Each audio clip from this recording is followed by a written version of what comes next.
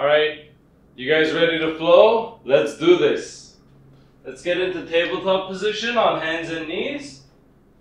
Very simple. Hips over knees, shoulders over wrists. Nice neutral spine.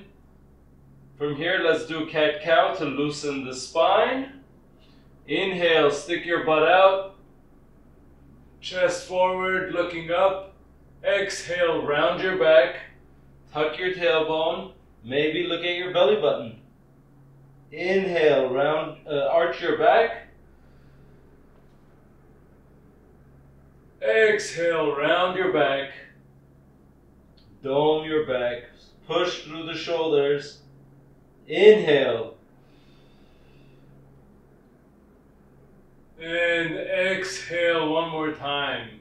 Rounding your back like an angry cat. Hold this cat position and then walk your hands to your knees. Really firm. Stretching the upper back apart. And then walk it back out.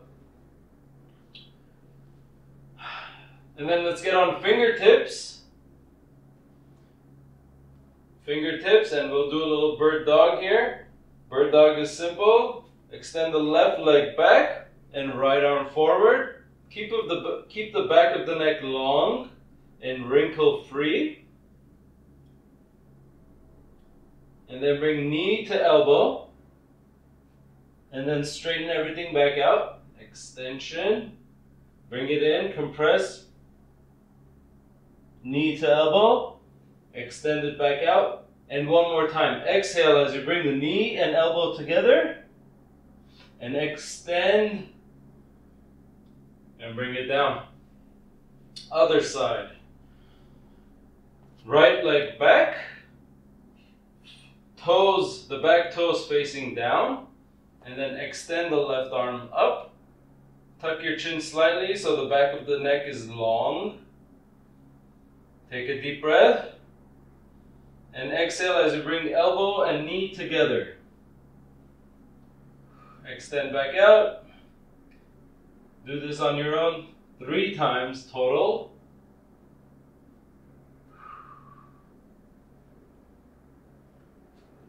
Extend. And bring it back down, everything flat down. Now let's go on your fists, like so, and go into a plank position on your fists.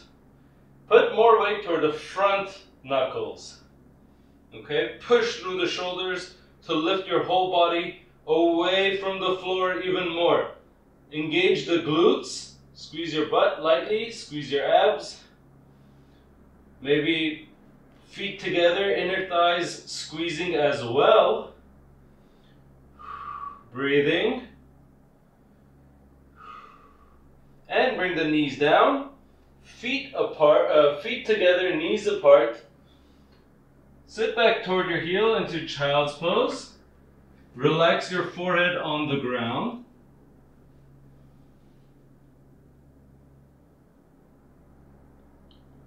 Just take a few breaths here in child's pose.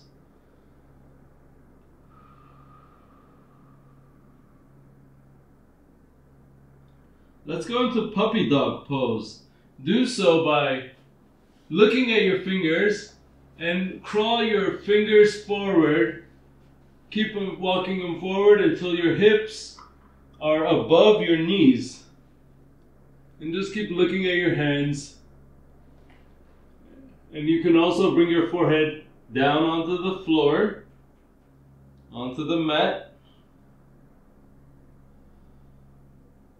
Take a couple breaths here. Look at your fingers again, and now inch them back to where you came from. All right. And from here, let's go into our first downward dog. Tuck your toes, lift your knees up, and raise your butt up into downward facing dog. Plant your fingers, spread your fingers wide, and plant your knuckles firmly into the ground. Bend your knees slightly and try to stick your butt up. Raise your seat bones up to flatten your back. push through the shoulders lightly. Engage those shoulders. Okay. And from here, let's bend the knees deeply. Bend the knees a lot and look forward at your hands. And then straighten the legs and look at your belly button. Inhale, bend the knees deeply, look forward at your hands. Exhale, straighten the legs and look at your belly button and bring the chest toward your thighs. Inhale, look forward at your hands. Exhale, bend the knee, straighten the knees and look forward. Look at your belly button. All right, now we bend the knees deeply, look forward at our hands, and hop forward to the top of the mat. Slide the hands up the shins and flatten the back for a half forward fold. Exhale, round the back, forward fold. Just let everything go. Grab opposite elbows and just hang like a rag doll. Maybe move your whole torso to the left or to the right. Explore just what it's like to hang. Let your head go. Shake, release your neck. Shake your head no to let it go. Put more weight toward the front of your toes. The more you lean forward, the harder it can get. And let's let the clasp go of the elbows and come up one vertebrae at a time. Keep the head down. Just keep coming up one vertebrae at a time until the shoulders eventually roll backwards and the head is the last thing to come up. Take your time.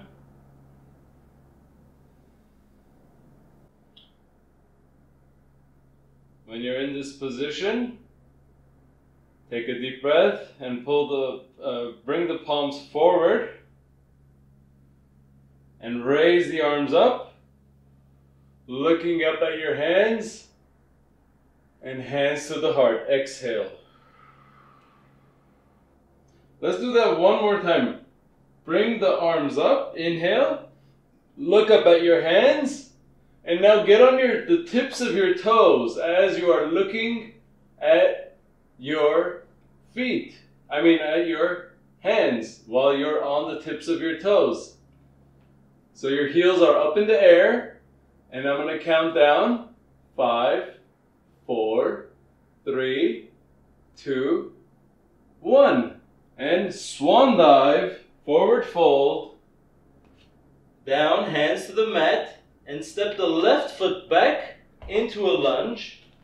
Make sure that your foot is forward enough so that the knee is not ahead of the foot. Okay? And then raise the arms up. So you're in your crescent lunge. This is a crescent lunge pose. Left hip, bring it more forward so it's coming around the corner as she comes.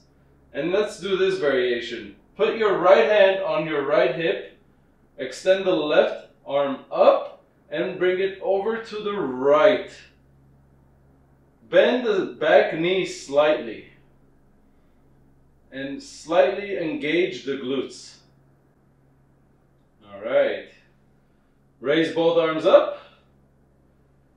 And let's do a variation here where we bring the right hand back, left arm forward.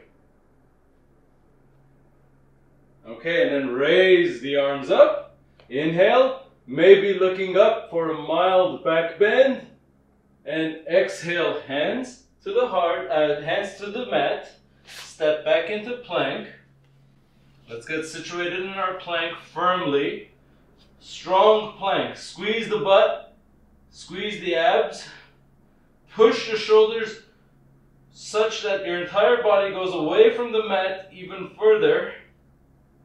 And then I want you to get on the tips of your toes and lean your shoulders forward. your feet forward, maybe even, your heels forward, and then lower down slowly, slowly, slowly, slowly, slowly, all the way until you come down onto the mat. Untuck your toes, press the tops of your feet down into the mat, and do a cobra. All you're doing in the cobra is lifting your chest up and maybe looking forward or slightly down and forward, and the tops of your feet pressing down to help lift the front of your body up. Remember to breathe.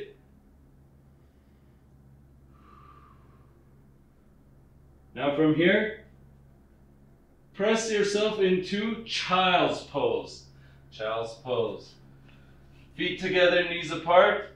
Bring your butt toward your heels and let your forehead go on the mat. Take 3 breaths here on your own.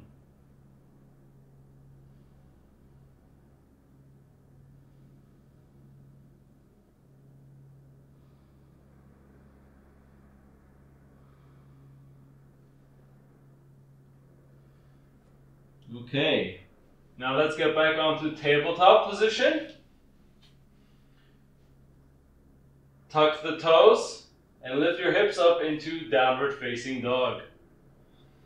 One more time, we're going to do the hop, but again, let's prep ourselves up. Inhale, bend the knees deeply. Look forward at your hands. And then exhale, straighten the legs and bring your chest toward your thighs. One more time. Inhale, bend the knees deeply. Look forward at your hands.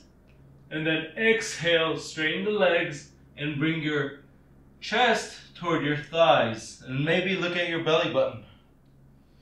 Alright, and here we go. Inhale, look forward, bend the knees deeply. And then exhale, hop forward to the top of the mat.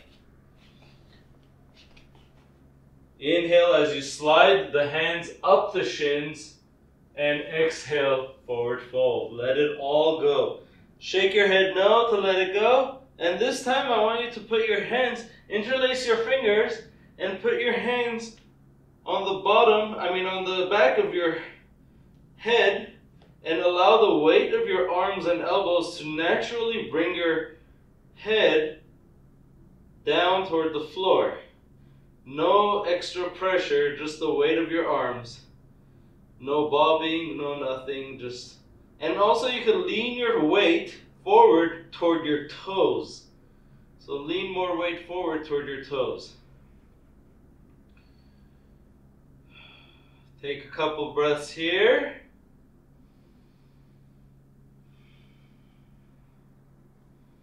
And let it go. Bring your hands down to the mat. And step the right foot back into a lunge. And again, make sure that your stance is long enough that your knee is not ahead of your foot. Okay? Raise your arms up. Slight bend in the back knee. Okay? And make sure your right hip is coming forward to square the hips in your crescent lunge. Take a couple breaths here. Maybe look up if you're comfortable here. Now, let's do this nice twist. Bring the left hand toward the left, back behind you, and the right arm forward. You can bend the front knee if you want to take it further. And raise both arms up. Maybe do a slight back bend as you look up. And exhale, hands to the mat. Step the foot back into plank. And hang out in plank for a moment. Strong plank. Strong, strong, strong plank. Squeeze your butt. No arch in your lower back. Tuck your tailbone. Squeeze your abs. Inner thighs together. Back of the neck long, not looking forward, not looking behind you. just a neutral position. Push through the shoulders so that your whole body goes away from the floor even more. Elbow pits spiraling forward. Lean the shoulders forward, ahead of the fingers, and lower down slowly halfway until you go into an upward facing dog by untucking the toes and straightening your arms into upward facing dog. In this upward facing dog, the only thing that's touching the floor are the tops of your feet and your hands. And then exhale as you lift the hips up into downward facing dog.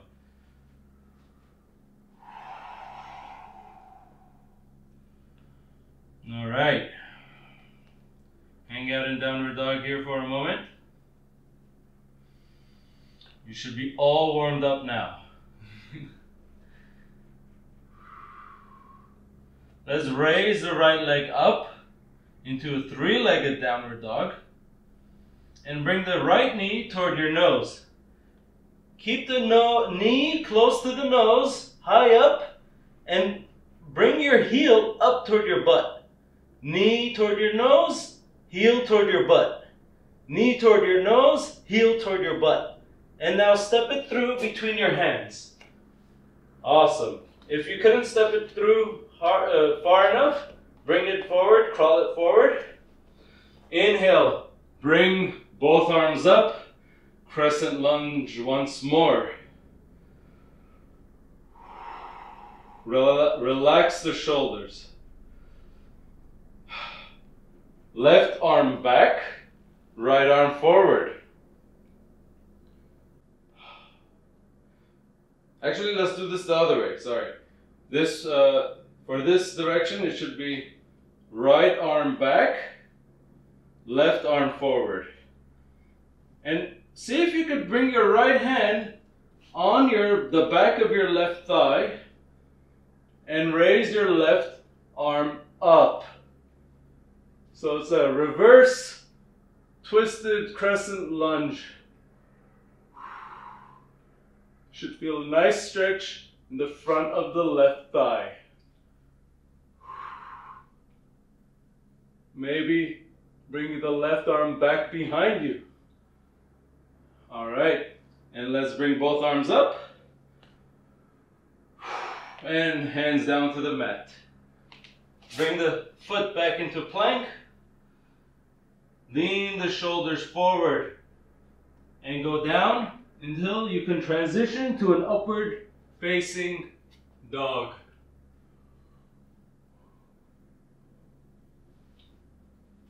Exhale as you go into a downward facing dog. Now let's bring the left foot up into a three-legged downward facing dog and bring the left knee to the nose and bring your left heel up to toward your butt. Left heel, left knee toward your nose and heel toward the butt. One more time. Knee toward the nose, heel up toward your butt. And then step it through between your hands. Inhale, raise both arms up. So you're in your graceful crescent pose. Relax the shoulders.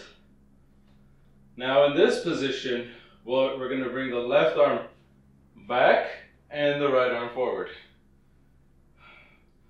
Bring the left hand on the back of your right thigh as you raise the right arm up. Maybe the right arm goes backwards, maybe it doesn't.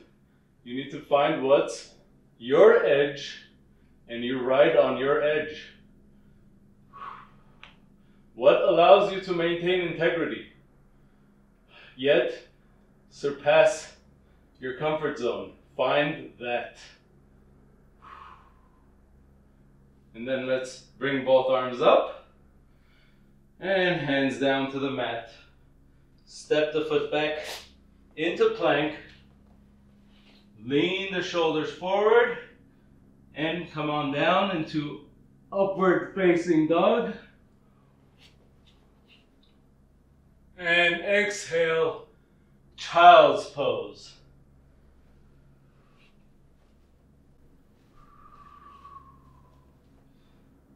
Bring your butt toward your heels, relax your forehead down to the mat, and feel how different this child's pose feels compared to the first one.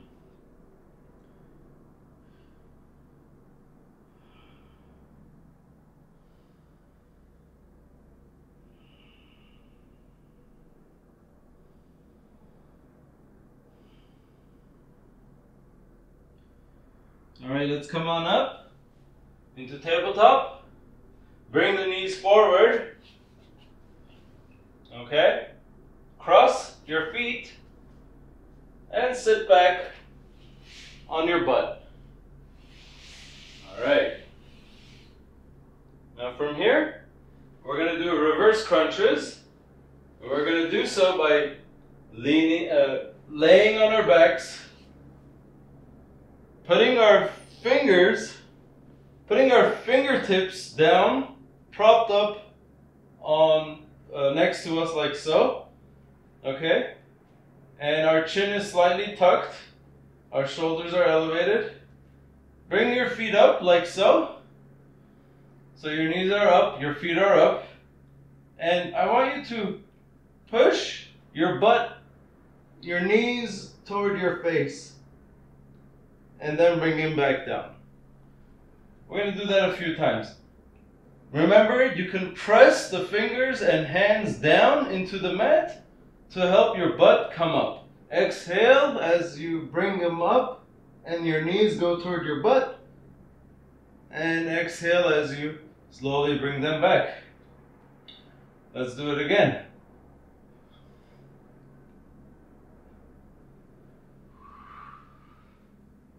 Knees toward your butt. Knees toward your face as your butt lifts and back down. Again, do it at your own pace.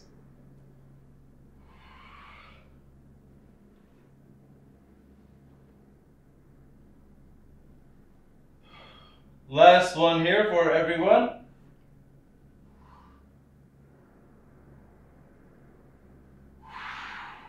Now hug your knees in. Squeeze yourself into a tight ball.